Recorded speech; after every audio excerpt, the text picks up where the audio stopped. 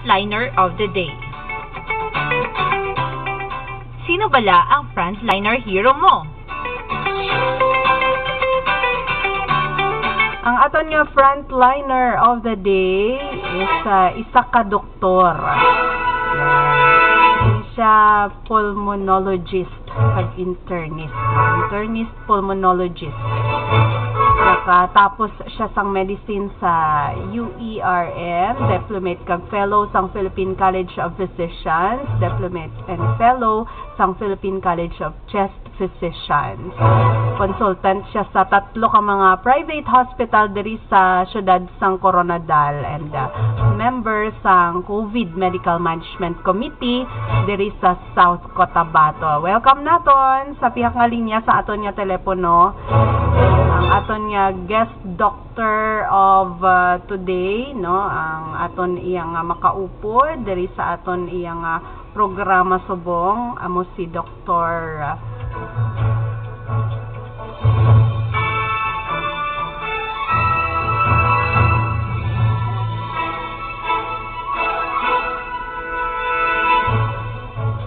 Ara na sa pihak linya sa aton nga telepono si Dr. Virginia Sulit. Good morning sa imo dira, Doc.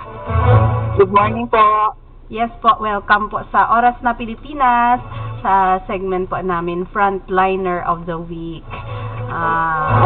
Opo, Doc, ang amon nga pamangkot sa imo is regarding lang man sa imo nga ginahimo, no, bilang isa ka frontliner. We know nga isa ka sa mga members sang aton iyang medical society nga naga-fight man against sa COVID-19 COVID Medical Management Committee sang South Cotabato.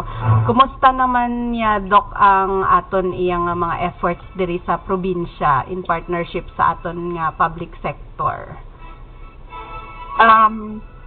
Mukha namang nakatulong naman po yung ginawang measures ng province pati ng city regarding yung initial lockdown plus yung public information dissemination efforts, pati yung engagement ng both public and private stakeholders dito sa issue ng pandemic dito sa South Cotabato. So, because of the, ang sabi ng Region DOH-12, walang documented local transmission dito sa region. So, I guess nakatulong naman talaga yung pag-lockdown